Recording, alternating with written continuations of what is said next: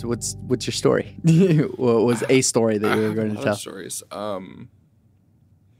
Some are like emotional and like good and happy, and then some are like, this is an unfortunate thing that happened to me. So I can go with either.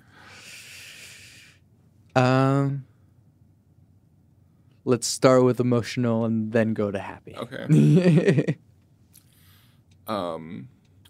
A story that comes up talking about emotional happy was when I came out to my mother. Yeah, that was a really, really big deal, and I'll remember every single detail of it. You know. Do you just want me to start? Yeah, sure. I love hearing these. So I had, for a really long time, you know, the stories that you hear where you're like, people know from an early age. Mm-hmm. I did too, but I just thought it was me being weird, so I didn't put thought into it. Mm-hmm. And I don't know, it was very strange growing up that way because I had no idea what was going on. Mm-hmm. I still have no idea what's going on, but it was just something that I was aware of. But at the same time, everyone around me, except for my friends in school, were like super not into that scene. And I don't know. It was like, of course, that was during like middle school and high school, so you know how kids can be when faced with something like that. So, yeah. Although it's probably a lot worse in Oklahoma. Yeah, it really is. You know, it gets pretty bad. I one day in middle school, all of my friends and I, who I'm still friends with, every single one of them, were sitting at the lunch table at Hefner. And one of them was like, you know, I think I'm bi. And then we were all like, sure, why not? And we were all, that was like everyone. We just started going by that. And I texted my mother during the middle of like computer class or something. And I just told her, and she was like, I think she thought that we had been like yelling about it at lunch. And she was like, so she got like freaked out. And then I came home and I was like, I was kidding. It was a joke. Never mind. You know, and I just avoided it. And then it kind of stewed for 2 or 3 years. And one of the things that kept me from talking about it was that my family would sometimes make remarks, like just little remarks, and they were harmless now that I look back on them. But when you're so paranoid about like everything that you do, I was convinced that they would like kick me out of the house. Right. And something horrible would happen, and I'd be like disowned, even though they are not the type of people in the world to ever do that. That was what I was convinced because of the things that they had said. And so it all happened. Actually, it was 5 years ago. 5 years ago next month. So my mother and I went to a Lady Gaga concert in St. Louis at the Scott Trade Center. That's already a good start. Yeah. In case she didn't already know. Right. And, you know, we got there and she did my makeup because I wanted, like, eyeshadow because it was supposed to be, like, a super dark and, like, fun, like, show. And everyone was going to be wearing, like, crazy stuff, which they were. And it was the best concert I've ever been to. But it also has sentimental ties. But anyway, so we saw her, and I've always loved her. She's my number one. We go to every concert. She came here, and we went to go see her a couple in December.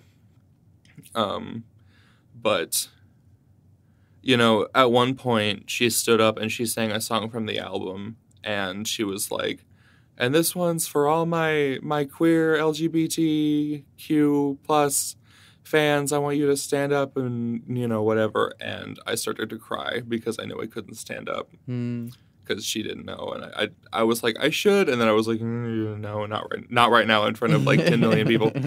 And so we were in our hotel room the next day. I think we were staying another day because we were going to go by literally our hotel was like right by the arch. And so like you could see it from the window. It was like a yard away. And I spent the whole morning while she was getting ready just like sitting and staring at the window down at the street. And I was like, I can't go on like this. This isn't working. And I was texting my friend who was like telling me what to do. And I was like, they were like, just talk to her. And I was like, I can't. This will end badly. She will leave and I will stay here. And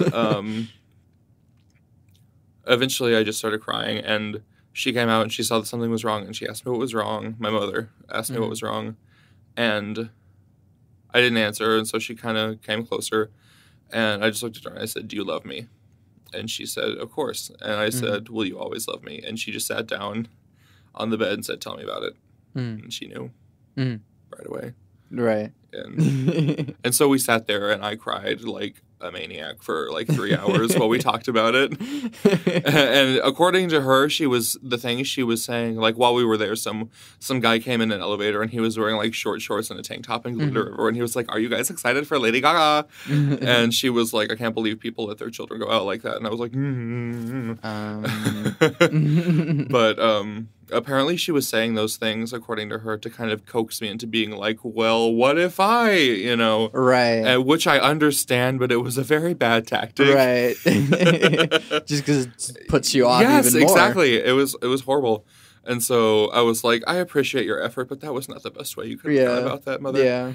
And then it just kind of went from there. My friends knew before my family knew.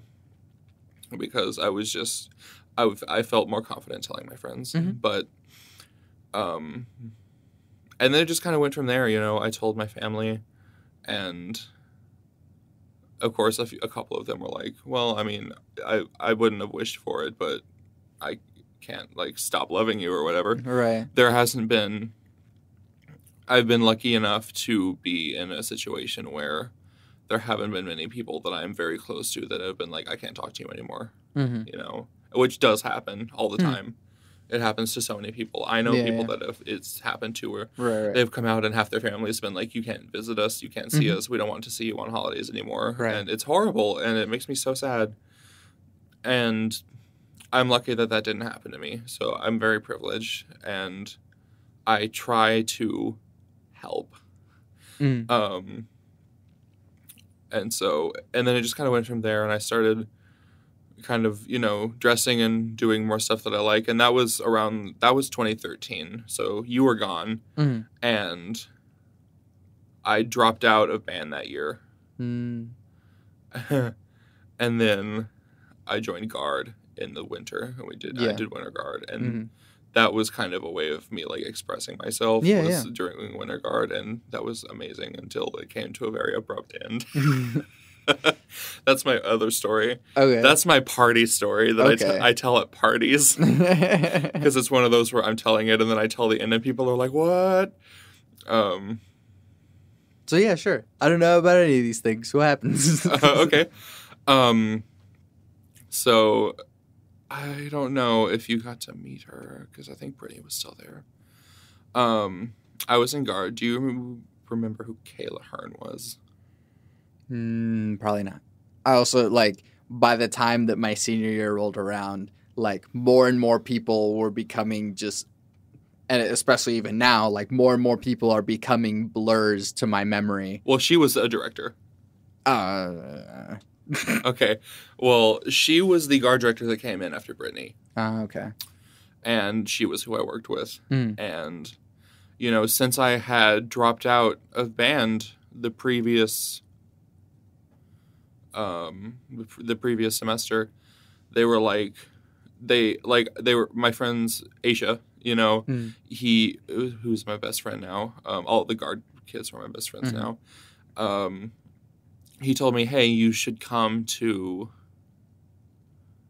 a Winter Guard auditions. And I was like, I can't dance. And he was like, no, you should come. And so I went and I auditioned, and she said she really liked me and that she thought I had a lot of potential. And so while I was auditioning, Dane and Rob Hullett came up, and they were like, what are you doing here? And they were like, you can't mess us up again. It was like the two Muppets that heckle each other. And I was like, I'm doing guard. I'm in a better place. This isn't going to happen again. I like what I'm doing this time. And so they were like, well, we need you to, like, tell us that you're going to be loyal to the program or whatever. And then I, like, got in trouble for being there. And then Kayla fought for me, which was, like, the nicest thing anyone's ever done for me because she saw potential in me. And she said, I want this kid in my guard. He's good. And so I made it, and we did a wonderful show, had a wonderful season. It was such a good show, and it was so much fun to spin. And then I came back for that summer. And even when I came back for summer, they were like, you sure you're not going to ditch us again? And I was like... I just did Winter Guard. What the hell? Yeah, I was like, did I not just prove that I'm okay? And so I made it into guard for the summer. That was when we did Pale Blue Dot, which was... so much fun because I got to be on the 50 for the big impact, and that was like my time. I think that they put my dot there on purpose because then if I left, it looked good enough because it was just a circle with something missing in the middle. Most of my dots were like that, so I'm pretty sure they strategically dotted me. But so summer starts, and Kayla and I grew really close, and like while while we're stretching, I'll sit next to her and we'll make fun of the other kids. Like we're really, really good friends. And, you know, the seniors that year who were Aisha, Catherine, and Tori, and wait, no, sorry, that was Winter Guard. The seniors that year who were Olivia, well, you probably don't even know who they are. But Aisha, Catherine, and Tori were the seniors Winter Guard. And so they loved her too. And we were all like kind of a gang. And like we would go to eat Chinese afterwards with Kayla and some of the guard girls. And she was so funny when we were away from like the kids who couldn't spin. And she would like make fun of them. And it was really fun, but it was slightly unprofessional. But we didn't mind, you know. Everyone has a stress. But so summer starts. And it's going really good. I'm loving it. I'm loving being in the guard while we march. I'm actually having fun at band camp instead of like burning in the sun with something in front of me pointed up. I'm sorry, but I'm not sorry.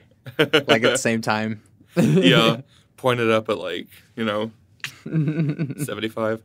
But, and so... I have to remember the details correctly. We were doing so well. We had gone to some contests and I had performed. There was nothing like performing on the field with the flags, and I got to use swing flags, and I got to spin my rifle, and I got to do all sorts of cool stuff and dance, and then all of a sudden, out of literally nowhere, she starts being super hostile towards the guard and like bitchy. And so she starts being like bitchy towards the guard, and they're all like, I'm going to quit. I'm going to not be in guard anymore because she's making me feel horrible about myself. And she was throwing out insults that were like personal and like she shouldn't have been saying, even as a director and as like her really good friend as a student. I was like, this is not okay. And, like, she was just angry all the time. And so they were like, so we want someone to talk to her, but we're all scared. And they were like, Tyler, why don't you talk to her? You know, you talk with her the most. And I was like, yeah, sure, okay. Because I was going to be a senior the next year, and I wanted to have credibility and be able to handle situations. And so I came up to her at lunch, and she goes, what? And I was like, so I just wanted to talk because some of the girls are starting to feel a little burnt out because I think they're taking some of the criticisms personally. And I was like, and she said something that I don't remember, and I was like, well, we basically talked about that, but the whole time she was super snippy. And I was like, I'm not coming for you at all. It's just, I want to know, I remember saying, I want to know what we can do to help solve this problem and make it better. And basically it ended with her just saying, well, it better get better, and then like shooing me away. And I was like, okay. And so this is where it gets good. I went and told them what she said, and I was like, well, I mean, I think I got the message through to her, but I don't really know. And then we practiced for a while, and then she just stopped showing up to practice. No one could find her. Band directors couldn't get a hold of her. No one. She's not answering her phone. She's not at her house. No one knows where she is for like 2 weeks. And then I can't remember if I left before she came back because I felt bad or how I left. She might have like come back and then I left a little bit after. But either way, she came back, and once I was gone, she told the entire guard. She came back and said, they were like, where were you? And she was like, oh, Tyler Johnston sent me to the mental hospital. He told me that I was a bad teacher and I was burning kids out. And I was like, nice. Okay. And so I don't think I should ever go back there, because the next day Dane came to me and he was like, if you have a problem with a teacher, you need to tell us. And I was like, okay, what are you talking about? Turns out that's what he was talking about. And I never went back. It kind of ended my guard career. That's dumb. Yeah, it's really dumb. But every time I pull the we still joke about it. Like, it's a joke now, but like it honestly really hurt for her to like turn on me like that. Right. It was just, I didn't appreciate it. Right. But I mean, obviously she was going through some shit. Oh yeah. I know what it was. Obviously, but she had some personal issues to deal with, but she eventually, like later that semester, she was like, guard just isn't for me anymore, and she quit. And now I've talked to, I'm not sure if you should clap this, but I've talked to people who know people in the guard community, and they say that nobody wants to work with her anymore, and that she's like gonzo. So I broke somebody. Well, I don't even think it was you that broke, because oh no, I know it wasn't my fault. The guard as a whole was like, hey, something needs to be done about this. Yeah, so and so I took commission, and then I got bitten in the ass for it. So that's not your fault. No, but the directors see it that way because they only heard her side of the story. Right. Well, so if I ever were to go back, I'd be like, please listen. Right. Well, I mean, I think I've told this story on the podcast before, but do you know my end of the like drum major thing? So I mean, that's another instance where I think the directors didn't consider all aspects of the story. And so having done music ed for 2 years and now taking some education classes now for my master's, I'm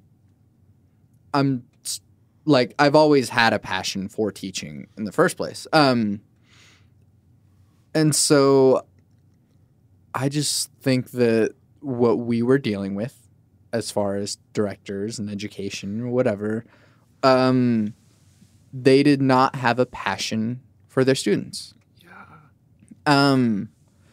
And this is a Keith White-ism, as he calls them, but like a Keithism that you only need two things to be able to teach. You need to know your stuff and have passion for your students. But really, you only need one thing, and that's just passion for your students. Because if you do have passion, you'll learn your stuff so that you can teach them. Yeah. And so in that regard, I just felt like we weren't dealing with people who were passionate about us succeeding. Exactly. It just felt so unprofessional. And so, and I mean, I don't, sure, let this be slander or whatever, but like, I'd like to talk about it, because from what I've gotten and from other people that have gone through their program specifically as well, is that either you're on a good side or you're not. And I was never on a good side. I was a problem child throughout. throughout my career in band, and I'm pretty sure that Dane like wanted to murder me because I was so frustrating. Like, okay, so we went on the San Antonio trip, which was like a blast. You know, I have vivid memories of the day we got to SeaWorld. Actually, I have vivid memories of the trip because I remember waking up in suburbs and we were all like, "Where are we?" I don't know if you were on that bus because we took 2 buses or 3. I don't know. But our bus, like, would you have remembered John and I going woo woo? Yes, woo? yes. Yeah. So that Actually, no. I was on a. I think I was on. I don't know. I don't know if I was on that bus. That you did that at the park though. Oh yeah, we did that just constantly. Oh, so I have vivid memories of everyone running to the back of the park and getting on the Steel Eel roller coaster, and you and Coley. Yeah, you and Coley were on there, and so were all the seniors sat in the back, and I was with my friends in the front. And it was the like most ecstatic experience going on a roller coaster with all these people that I knew. That was so fun. I have such fond memories of that trip. But then that night, I was rooming with some people that you know. They were in your section. And I'll just name them because it's a funny story. Don't say last names, I guess. No, I'm not saying last names. You might want to like cut what I've said before, but okay. Whatever. And so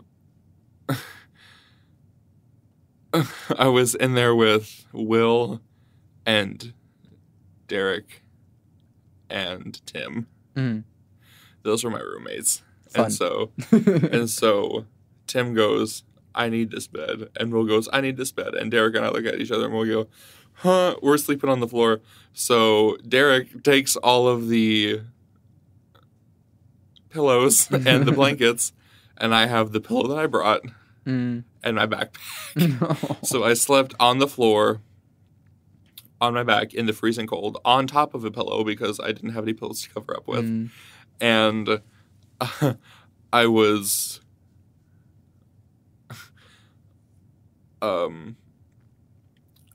laying like underneath the air conditioning because there was no room because we were on the floor, and I didn't fall asleep until like 7 a.m, and we had to be up at like 10 because we had to play that day. That was the day that we were going in for like our concert, whatever, which was fun because I love the music that we played. And so that happened.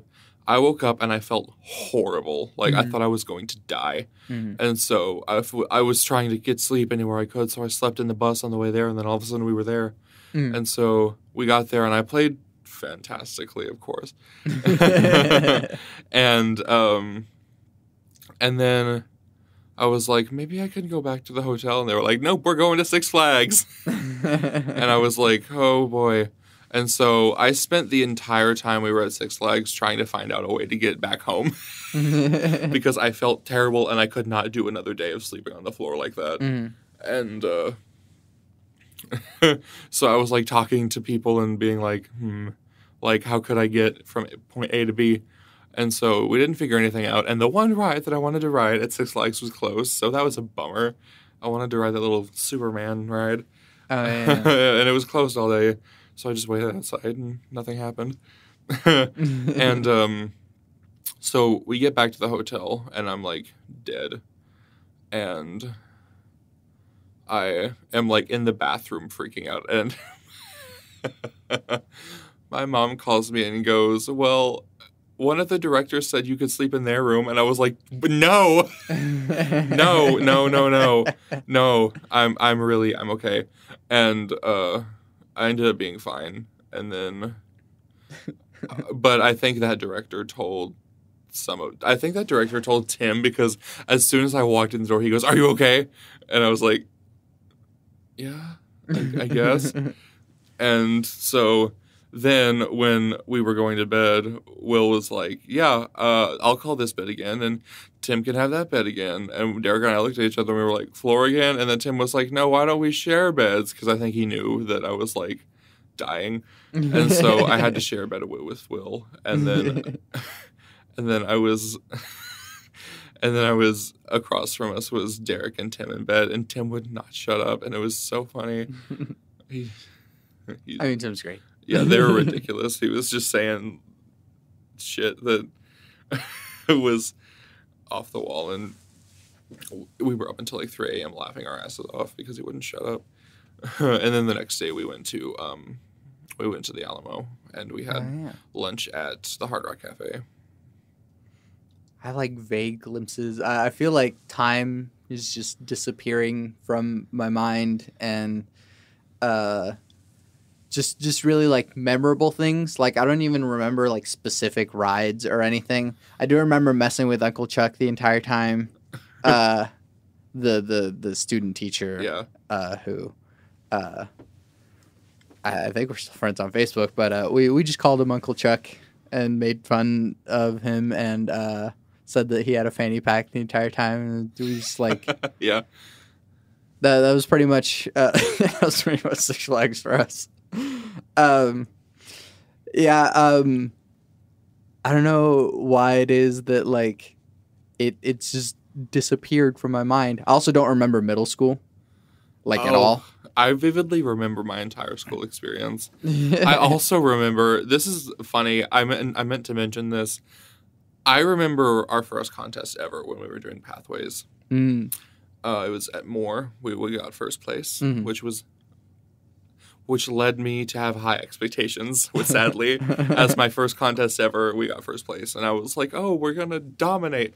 Although that was a really good year, and we had won, and we were on the field, and after massing, and all the guards were talking to each other, and band members were talking to each other, and I was just kind of standing there because I had talked to my friends and they'd ran off to do something, and I was just kind of standing there alone, and I hear a voice go, "Hey, Tyler," and I turn around and I see you coming towards me at full speed. Oh, yeah. And you go, "I forgot to give you a hug," and you run over to me and you lift my entire body off the ground and spin me around and set me down, and I was like, how did he just do that?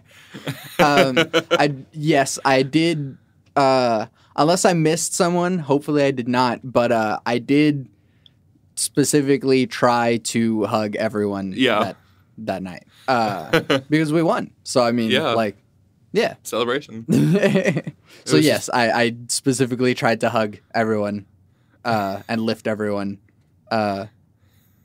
I was impressed that you were able to get me off the ground. It was kind of horrifying just to see you running towards me with your arms open. Well, yeah. You had a look in your eye. I enjoy people. I enjoy hugging people. And, it's my first thing. Love never fails. So nothing to be ashamed of. I think that while I,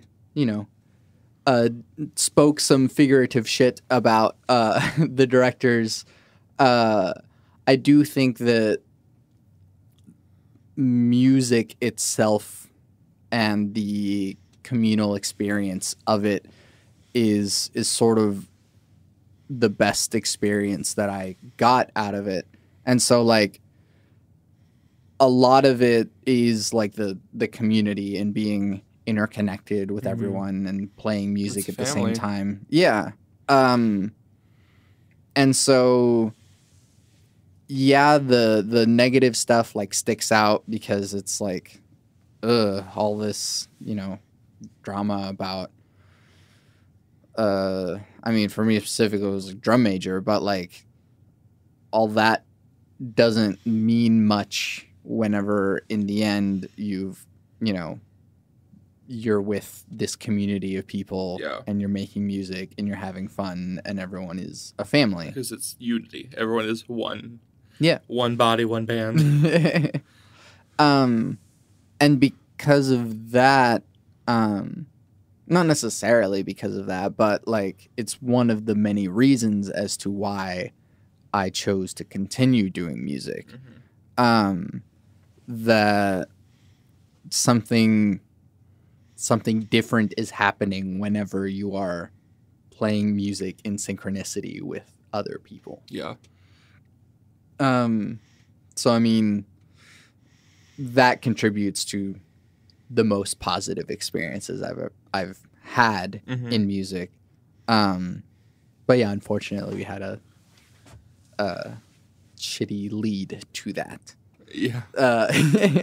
But I also had choir and the musicals and stuff that I was a part of, and so that also contributed to what I was doing. Do you have any other fun stories? Or do you have any story to ask of me? Oh, I'm trying to remember. I have like memories. Like I remember way too much about freshman year. I actually don't remember anything about sophomore year, but I remember freshman year because it was my first year doing marching band, and I was like, oh, this is so new. I remember us trying to do mini marching, and it was not going well. Oh yeah, that was a disaster. There was a lot of screaming. Yeah, I'm sorry. And then we were performing, and someone tripped behind me and fell to the ground, and everyone had to step over him. And I literally almost fell flat on my face. But that did happen sophomore year. You weren't there for that. Oh my god, you would have made so much fun of me. No. Well, I mean, my senior year was like also very, very bad for mini marching because we could not. No, I mean, I was talking about for your senior year. Oh yeah. Yeah. Well, that was. I'm sorry. Yeah, I was there. I experienced it. There was a lot. That's why I said there was a lot of screaming. We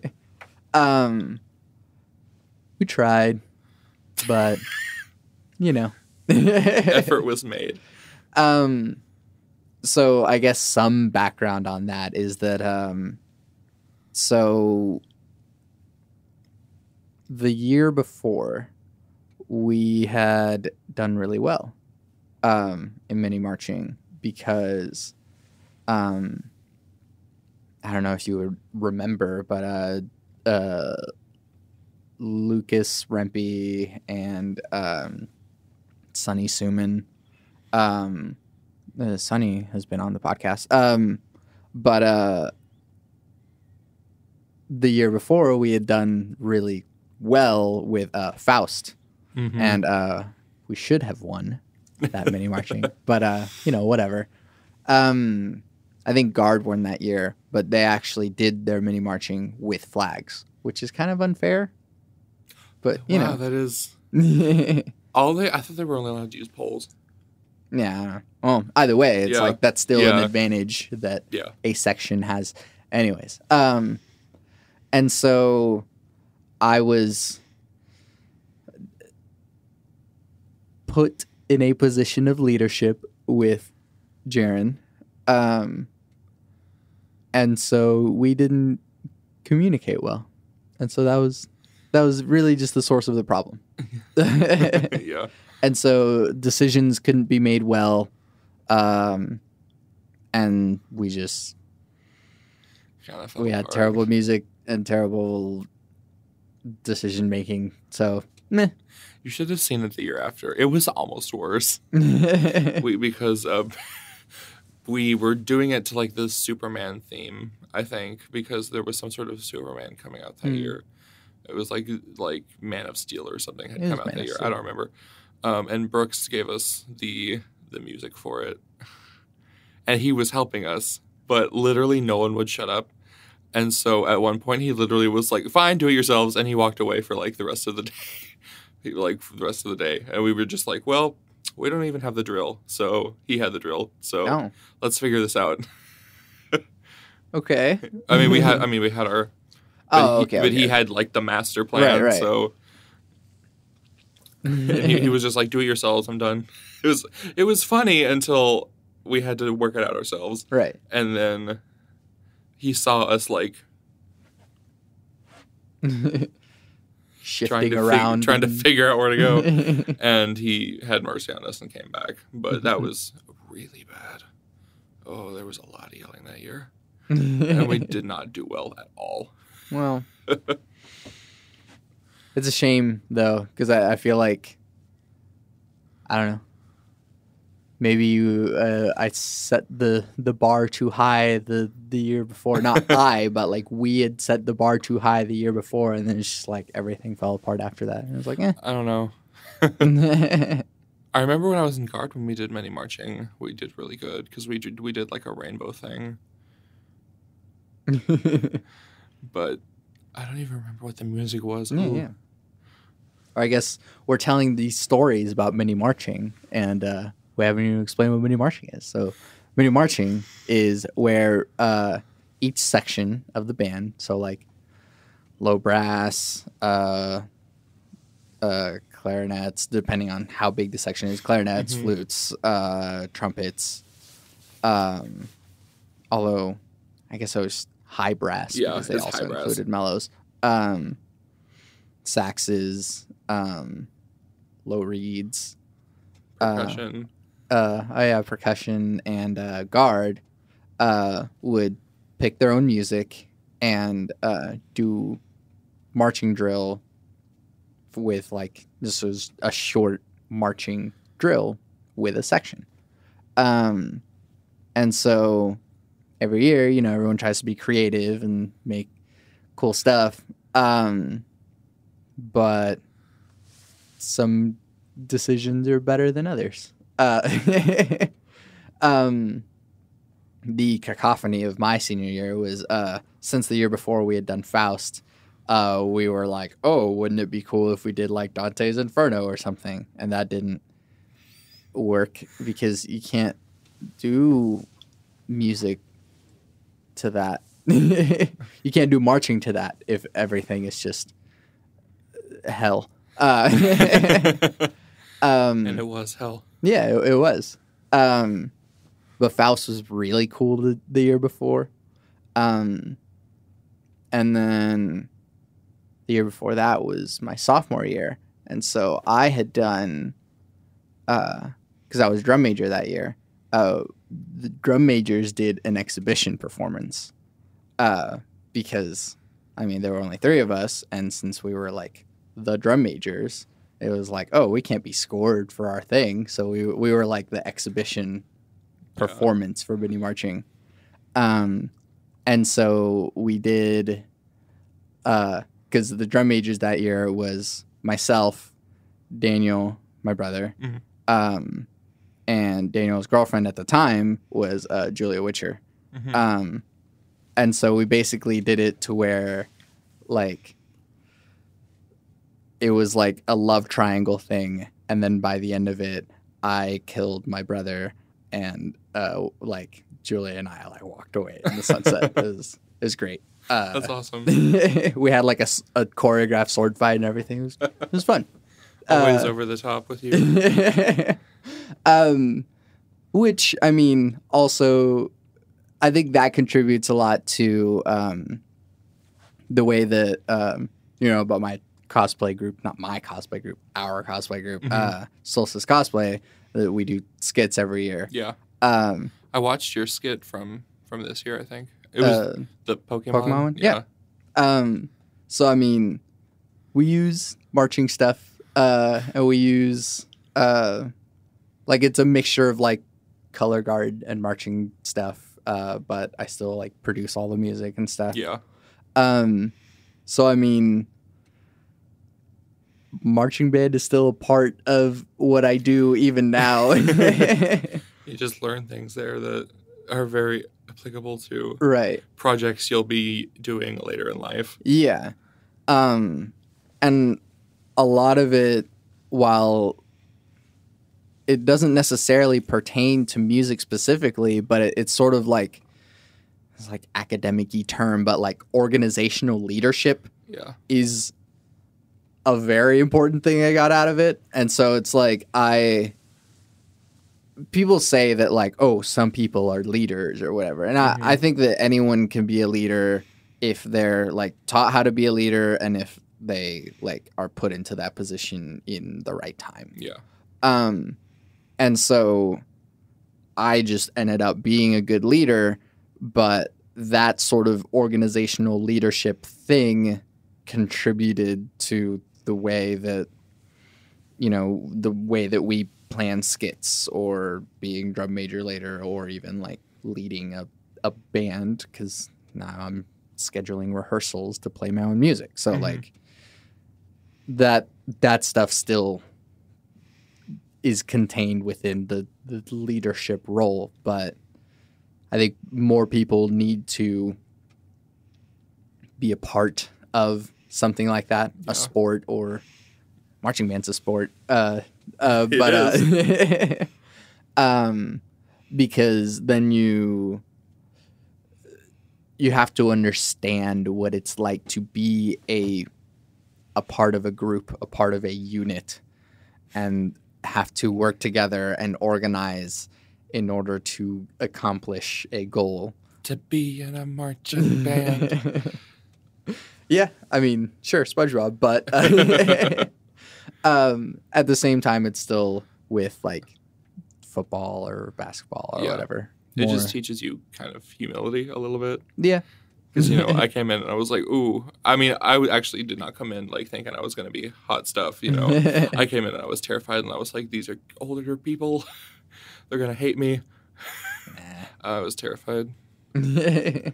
Actually, John was the first person that I met because I showed up to like the mini marching that we do in like July, where it's just like 3 days. Yeah.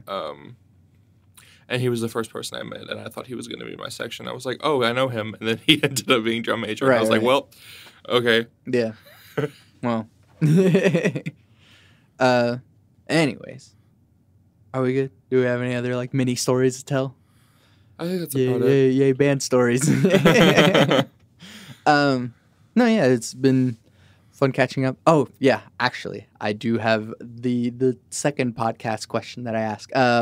Instead of what advice do you have for people, what have you been watching, listening to, reading, or playing? I don't know if you're playing any video games that you want other people to know about. Oh, okay. Oh, I have so much. Okay. Obviously, Black Mirror. I've been indulged in Black Mirror, and I am obsessed with it. Yeah. And I'm almost done with it, so I'm like really sad that I'm going to be empty.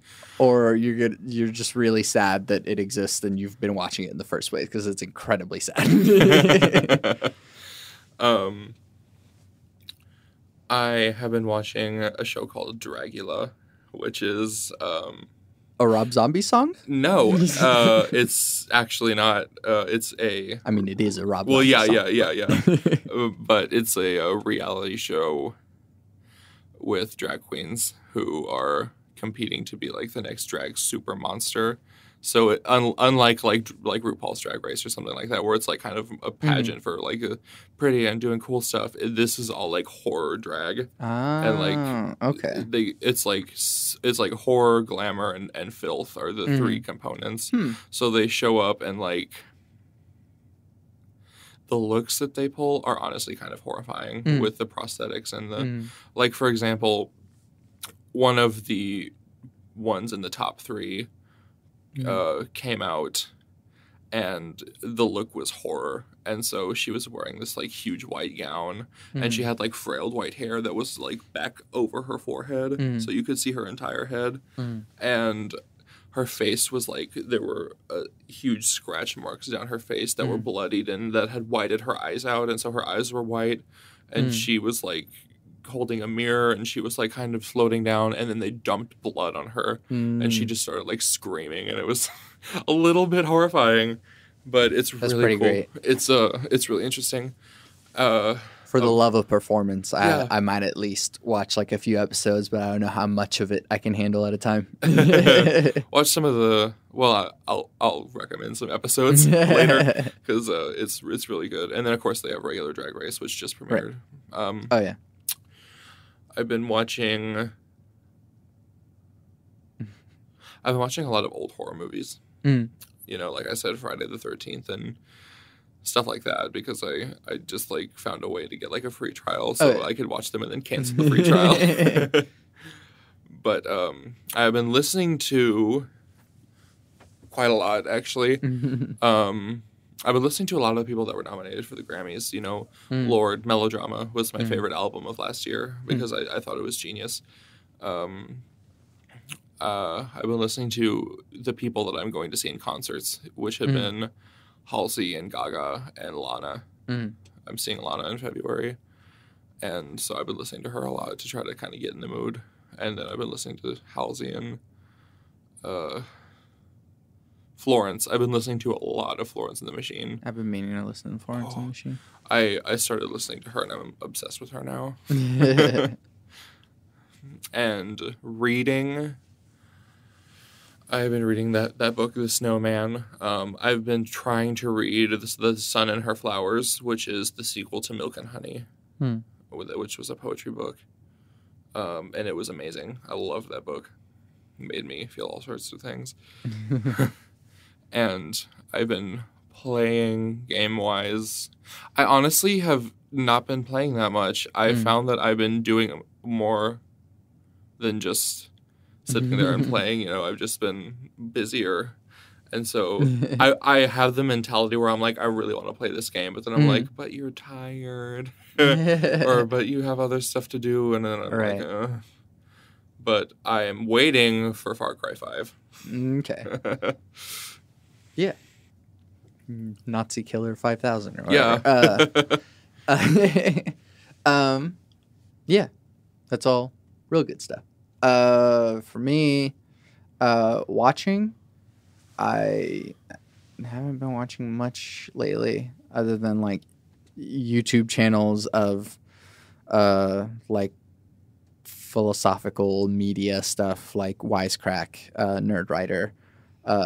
Just Right put a video up recently that is what writers can learn from Mad Max Fury Road, which apparently is there a lot? Well, yes, but like for one, if you haven't seen Fury Road, oh my god, like it's the shit. Like I always describe it as here's the top, here's over the top, here's Mad Max Fury Road. Like it is just so much, and it's excellent. They made a game off of that, I think. They made a Mad Max Fury Road game. I'm sure. Well, I think it was just like a Mad Max game. Yeah, it's like a racing game. Yeah. Yeah, that movie didn't have a script. Yeah. They had storyboards, but it didn't have a script because like writing it out wouldn't make sense. Yeah. So it was really more like a graphic novel as a script, which is really cool. And then I mean, I guess I've also been like watching old Jackie Chan movies. Any particular reason behind that? I love Jackie Chan. He's the greatest. Just also because kung fu movies are really fun to watch, even if the story's garbage. Just kung fu movies are really fun to watch. And then I've been listening to M83, which is kind of strange. Just because like M83 hasn't put out an album in like 2 years. Right. But I've been catching up on that. Still listening to everything. Still listening to Clipping. But I've also been listening to a lot of local artists. Yeah. Because I've been feeling more and more like a hypocrite trying to promote my own music as a local artist and not listening to other artists. And so I have been listening to local artists. I listened to Noisebleed Sound. They're excellent. Michelle is excellent, has an excellent voice, and then just all of the I know almost everyone in that band. I listened to Packing for Pluto recently.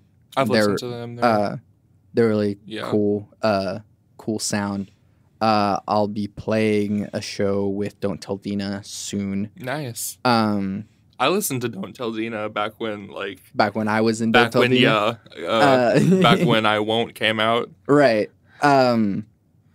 But now they do really cool stuff. I'm not into Teldina, but they do really cool stuff. They have an album coming out, or I guess it will have already been out. Yay, future past tense. So that album is out February 9th. Nice. And so they're putting out some music. I can't wait to hear it. Any Johnny Manchild and the Poor Bastards? I haven't been listening to them yet. Really? I will. That's another person on my list. Keith Lee is really good. Really anyone who's on a Heller Music Group. And man, I'm losing track of who all the list. But yay, all of these people who make awesome stuff, and there's so many people to listen to. Playing, I got to one of the last fights in Undertale, and I'm losing my patience because I'm doing a neutral playthrough. Yeah. Or a pacifist playthrough, and so it's like becoming increasingly difficult near the end because I don't have any killing power. Did you play Undertale? Actually, no. I have watched people play Undertale, and it looked like something that if I got into it, I would never stop. And it's not that long. If I didn't like it, I would hate it. There's a part of the fandom that I'm like, yeah, stay away. Was a reason as to why I hadn't played it for so long. Yeah. It's like a similar thing. Oh yeah, by the way, watching Steven Universe. Everyone should watch the shit out of Steven Universe. But yeah, similar thing. Like the Undertale fan base is like, ugh. Yeah. Same with the Steven Universe fan base is like, oh geez, like even like the Gravity Falls fan base sometimes. Yeah, I don't know, man. People. Just let people enjoy things and just leave it at that. But I also have like a whole other list of video games that I bought on the Steam winter sale that I That's exactly where I am right now. Is I bought like 50 games that were like $300 altogether, but I saved like $200. Yeah, and 50, exactly. And so I have like 50 games that I need to play because the PlayStation Store did a sale too. Yeah. And so it was console, so it was like, ooh. And now I have like 20 games to play, and I need to get through them because then something else comes out, and I'm like, hey, I'll buy it, and then it just sits on the please play me list. Yep. Well, that's why I enjoy short story-based indie games because they are short, they are very like emotional or very good quality, very good art, but don't have like the millions of dollars to back up a semi-soulless game or whatever. Yeah. So, so I mean, yeah, in the same way of support your local musicians, support indie games as well. And then, yeah, did I list all of the watching, listening, Reading. playing, reading? I just finished reading The Moon is a Harsh Mistress by Robert Heinlein. Science fiction is my shit. But a really cool book, really before its time. Really, like the 1960s was like the amazing time for science fiction for whatever reason. And like it has a very interesting perspective about an AI, which is really interesting coming from Robert Heinlein in the 1960s because computers didn't really. No one knew they could do that. Yeah. But yeah, that's what I got. Anyways, again, Tyler, thank you for doing this with me. No problem. I loved it. Where can we find you and your things? You can find me at Tyganza. My handle is Tyganza on most social media, TYGANZA. And then, Facebook. Yep. And then we will look forward to whatever stories and stuff that you're going to write, and I'm sure we will all enjoy. If I ever publish, I'll pay you for a 30-second ad. Yeah, don't pay me for shit. I'll promote it anyways. Heck, even if you don't, you just self-publish, put it on Amazon for free or whatever, and just be like, hey, here you go, it's a book. I mean, that's a way to do it. Yeah. Because really, just finish things. Yeah. That's what I need to do. That's the trick. That's my problem. I need to finish things. But yeah, once you start finishing things, it's like, oh, this is what finishing things feels like. Yeah. Maybe I'll try that some more. But yeah, again, thank you. I'm Santiago Ramones. I'm Tyler Johnston. You can find all the things that I do on my website, santiagoramones.com. I make music as well as this podcast. You can leave reviews on Apple Podcasts. You can leave comments on YouTube, or I don't know what sort of interaction you can do on Stitcher, because I don't use Stitcher, but you can do that as well. Or you can leave comments directly on my website as well. Let me know what you think. If you like it or don't like it, you can buy my music or not buy my music. You can download it for free or just continue streaming it off of Bandcamp, whatever you want to do. And I am going to be playing more music live this year, and I will try to update that on the social medias as often as I can. I always end my podcast with my 3 things. Those 3 things shape my life philosophy. Those 3 things are: love never fails, it's going to be okay, I might be wrong.